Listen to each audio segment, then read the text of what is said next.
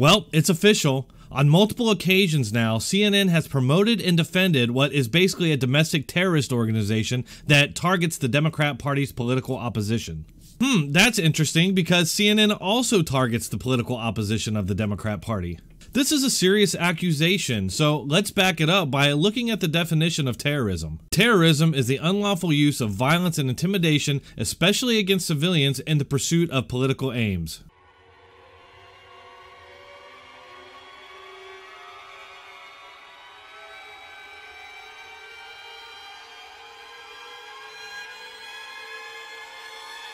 Said they weren't allowed to speak at Berkeley. He should not be allowed to speak in public to spread his racist and misogynistic and homophobic lies.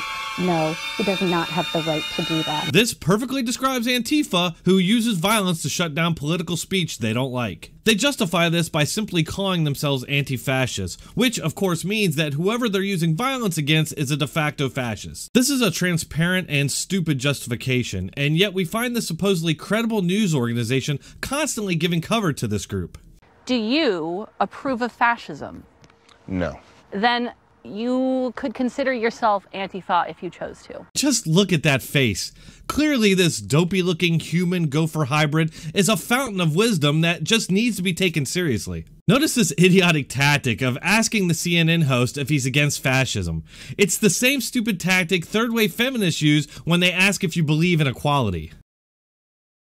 The definition just means that people are equal. Yes, of course, I'm for equality and against fascism, but things aren't as black and white as that, and just because I'm for equality doesn't mean that I'm on board with your far-left ideology. They want to discuss Antifa based on these very simplistic standards because it's then easier to rationalize using violence against anyone that you call a fascist. We're supposed to completely ignore that Antifa looks, sounds, and acts like fascists simply because they call themselves anti-fascist. It's just dumb. But of course, this educated, objective, truth-seeking CNN host is going to dig just a little bit deeper and expose the hypocrisy of using violence to silence speech you don't like. Right? Oh. I love that these are, I know. I like that. They're Can I put your time on? I want to ask. I usually have a couple of those on me just in case. Just in case. Well then, apparently it's cool to promote the use of illegal brass knuckles and knives on your political opposition.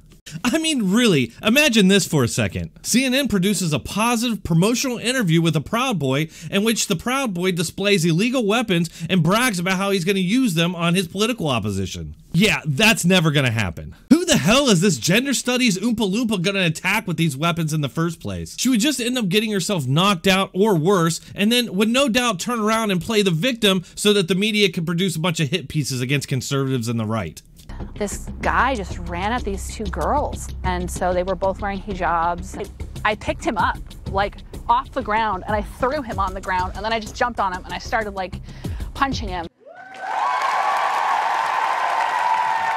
And everyone clapped. Give me a fucking break. That never happened. At no time did a Proud Boy randomly attack a couple Muslim girls wearing hijabs. At no time did this walking sausage pick up a Proud Boy, throw him to the ground, and begin punching him. That never happened. Even the CNN host is like, it's not easy to imagine you in the streets punching a Proud Boy in the face. This just goes to show how completely delusional these people are. She's a LARPer who's role-playing a Nazi killer. With all the talk from the left and the Democrats and the media about foreign influence of our democracy, they sure are blind to the fact that it's they who are actually carrying out the wishes of Vladimir Putin. The guy who put the famous Steele dossier together, Christopher Steele, even admitted that it was likely all Russian disinformation for the purposes of sowing discord in the United States. Vladimir Putin is a Soviet communist. His flag is the hammer and sickle flag.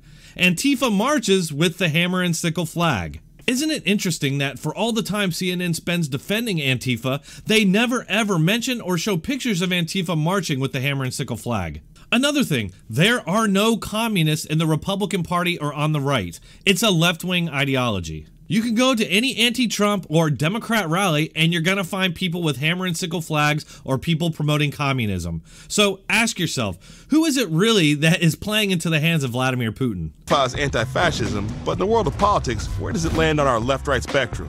It doesn't. Go down to the bottom left. That's where you find anarcho-communism, which is the political ideology I have now. trying to think of who's a moderate Republican.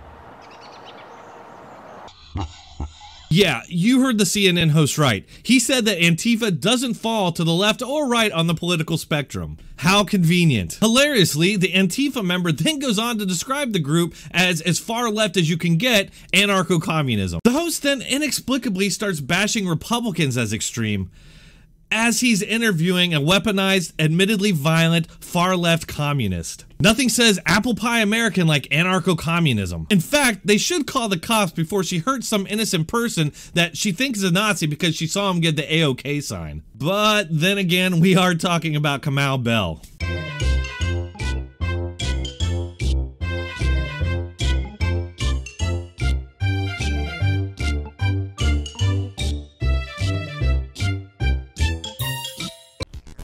Hey, thanks for watching. Please like, share, and subscribe.